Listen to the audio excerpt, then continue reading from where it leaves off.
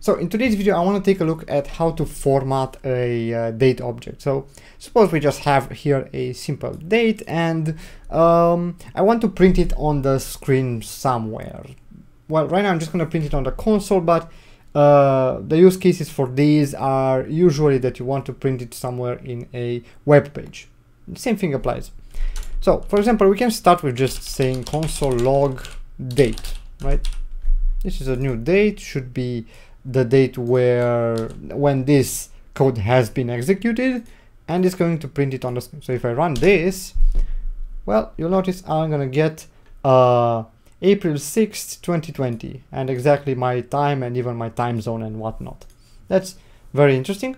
Okay, but what if I want to change this? Because as you can see, this is not really easily legible, right? You have the weekday, you have the month, then you have the date, then you have the year, then you have the time, then you have the time zone, and also the time zone specified in actual words. So how can we control this? Well, first things first, there are two methods that you should actually know that are on the date object itself. So the first one is date string, and this guy what it does, it simply trims away the time and the time zone, and just displays the date information. So if I run it, you'll notice I'm gonna get just Monday, April 6th, 2020. That's it.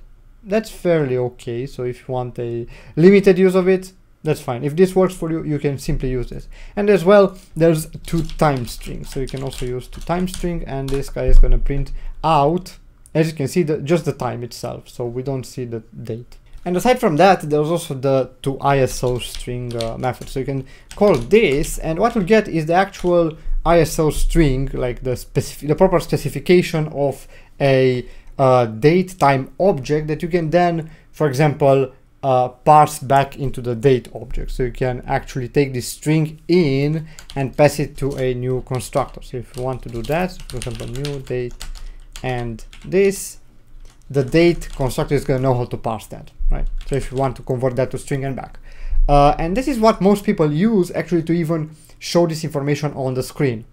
Except what they do is either they simply, let me make some space in here. I hope you notice what I'm doing here. But the idea is, what they do is just they go split. So they split at the T. As you might notice, there's a T right here in the middle, specifying that after this character there's the time specified. So we're going to split at the T. We're going to get two strings, this one, and what they simply do is just say of 0, and that should get us the date, just like so. So this is a fairly neat way of getting the date out of a date time object in a fairly well formatted manner. Although how to customize this even more? Now, if you want more customizations than this, you're going to have to use the datetime format object. That is going to allow you to actually print on the screen in whatever way you want to print the year, the month, the day, the hour, the time zone, even everything else. To use it, you just say let, I'm going to call it DT format from datetime format, and this is going to be equal to new intl.datetime format, and this takes in two parameters. One is the locale, or multiple locales if you want to fall back from one to another, and the second one is the options, which is basically the way of telling this formatter how to format the dates. All right, so I'm gonna just specify here as a locale default, or you can also not specify anything. That's the exact same thing. And I'm just gonna try to format it as is. I'm gonna say dt format dot format date. And if I try to run this, you'll notice I'm gonna get this format. This is the basic format for my current locale of the current environment. Your result may vary because your environment might be different than this, and the date format might also be different. But you can specify, for example, I can say here n-us, and if you run this, you should get the same result, which is, well, this. Now, suppose instead of this notation, I actually want to print out, I want the month to be that short 3-letter notation. I want the day of the month to be to have 2 digits, and I want the year to be, well, the full year as it is right now. How can I do that? Well, inside these options parameter, the second one, if we pass in here, first we can say here day, and in here we can say 2 digits. This is the option for it. So we want to format the days as 2-digit numbers all the time, even if the day has only 1 digit. So even if it's like 6, like right now, I want 06 instead. And the month, I want it to be its short notation, and then the year, I want it to be just numeric. So that's the default way of printing out the year. Now if I try to run this, you'll notice I'm gonna get April 6th and 2020. So this is a way to control these parameters. And of course, something else that you can do is instead of day, month, and year, you can specify the time. So for example, I can say hour. I want our hour to be well, numeric, and I want also minute to be also numeric. And now if I try to run this, you'll notice I'm gonna get just the hour and minutes, and also the either it's PM or AM, right?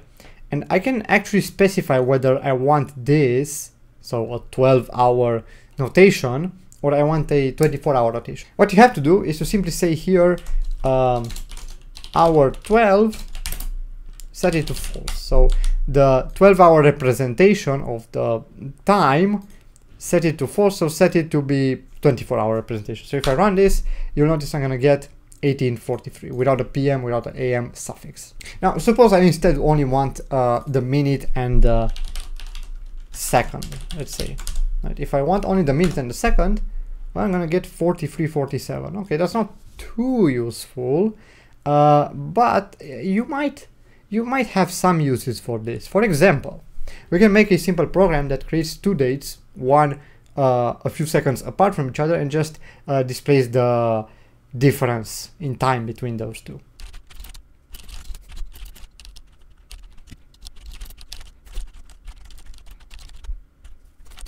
Something like this. So here I have a date that I'm creating before the timeout, and this set timeout is going to execute this function after 2 seconds.